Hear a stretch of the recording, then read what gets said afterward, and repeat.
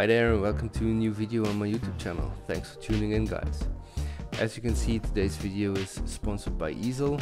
Isel was kind enough to send over some ball screws and other components for the do-it-yourself CNC community project. So thank you, Isel, for sponsoring this video. And as you can see, I'm starting with showing off the machine's surfaces on the ball screws. The ball screw right here is the 25mm ball screw with 10mm pitch. All the specs are actually shown in the video clip, as you can see right there. Next are the two 20mm ball screws, also with 10mm pitch. And the machined surfaces on the ball screws are just gorgeous. They are so cleanly machined, it's just awesome. Yeah, and then the next ball screw that I'm going to show is the 16mm. This one right here is also the 20mm. All ball screws that Isel produces are made out of CF53 steel, and they are inductively hardened to HRC 60 ±2. And the spindle pitches are available in 5, 10 and 20mm pitch. At least the 16, 20 and 25mm spindles. The 12mm spindles are only available in 2.5 and 5mm pitch. And the end machining that I got is up to Isel standard, but if you have some special kind of application for your ball screws, then you actually can send Isel a technical drawing on the end machining that you actually need, and they will machine it for you. Also, all spindles that I got, or all ball screws that I got, are machined up to tolerance class 7. Next part that I'm showing off is the flange style mounting block for the ball screw nut. As you can see, it's a pretty beefy piece made out of steel. This one is actually for the 25mm ball screw. Yeah, pretty nice machine. The tolerances are pretty tight. That's how it's supposed to be.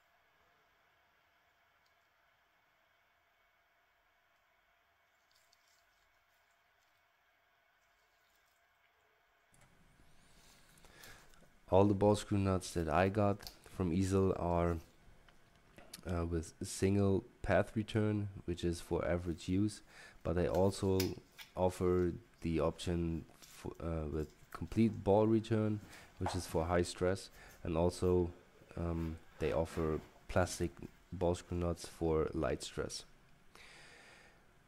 The next two parts that I'm showing right here are the dirt scrapers for the ball screw nut. On a later point in the video, I'm going to show you guys how to install them onto the ball screw nut. Next up is the square mounting block or clamping block for the 20mm ball screw nut. Also pretty beefy piece of steel, really well machined. Yeah, really nice quality. And I'm really not saying this because Isel is sponsoring this video. I'm saying this because this is my honest opinion, because all the components that I got from Isel are very well machined, and Isel really provides a very high standard of quality.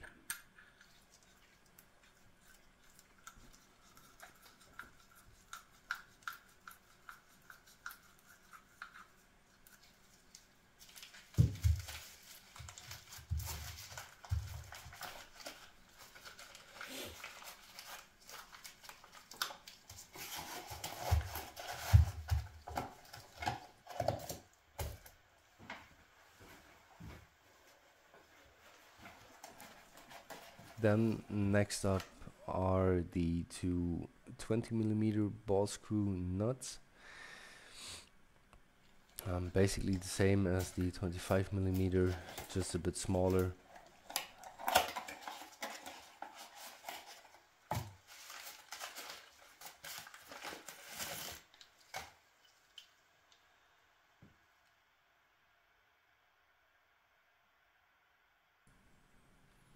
Unfortunately, you can't read because of the light what's on the plastic badge, but if you look closely inside, you can see that is that's the plastic redirection of the ball bearings.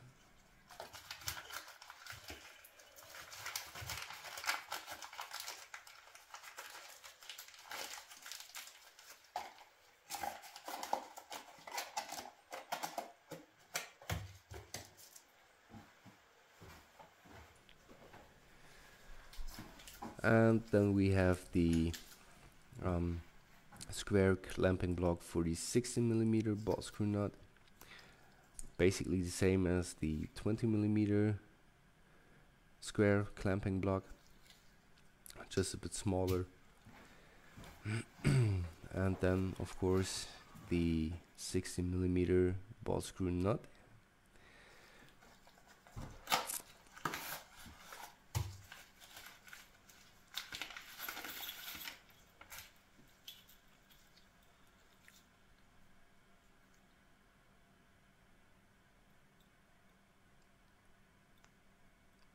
Here you also can see how nicely machined all the parts or components are that Isel provides.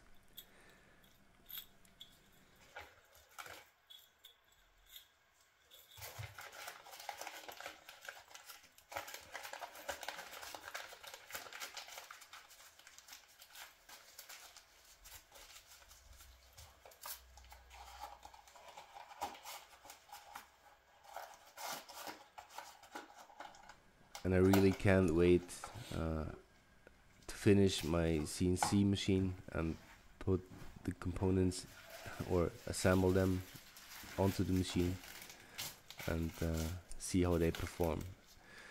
Here we have some more dirt scrapers for 20 and 16mm ball screw nuts.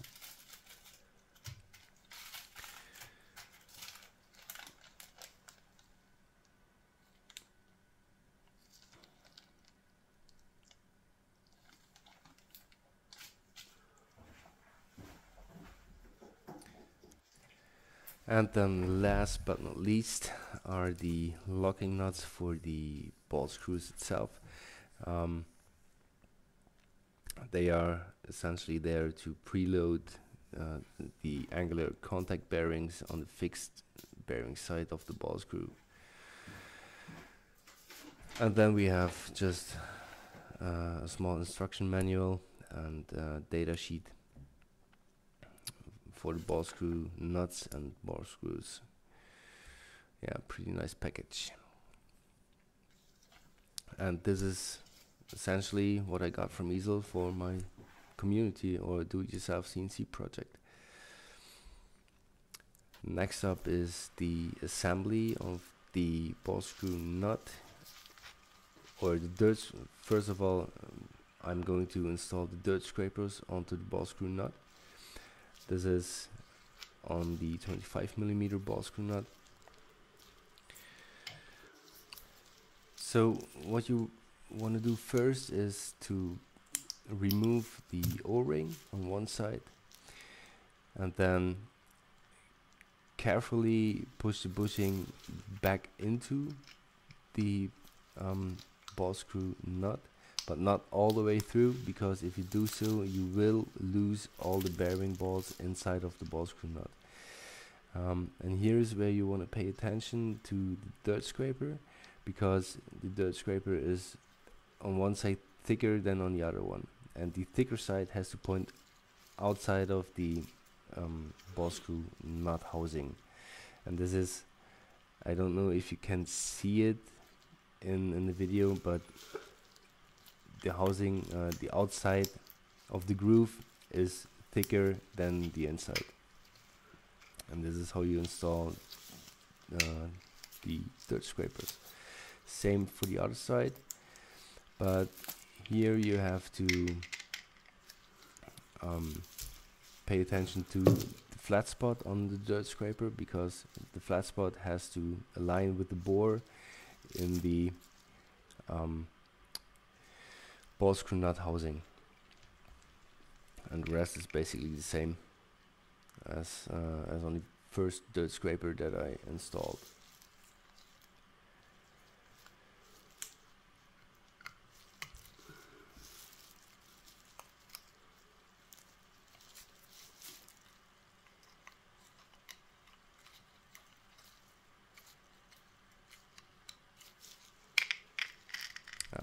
That's basically it.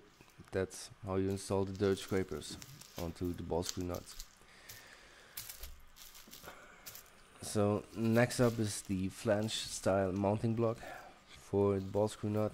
First remove the cap, then you have to remove the set screws. I forgot to prepare my Allen key wrenches. Yeah, it's a 4mm Allen key that you need there for the 25mm flange style mounting block. Just remove those set screws, and then you have to align the bore in the ball screw nut housing with the flange style mounting block. Then you have to wiggle it in a bit because the tolerances are really tight. And then you just align those two holes, and first set screw goes in, which actually fixates the ball screw nut inside the housing. Then second set screw is for alignment, and then last step is to screw back on the cap. Then this sub-assembly is basically done. Next step is to assemble this assembly onto the ball screw itself.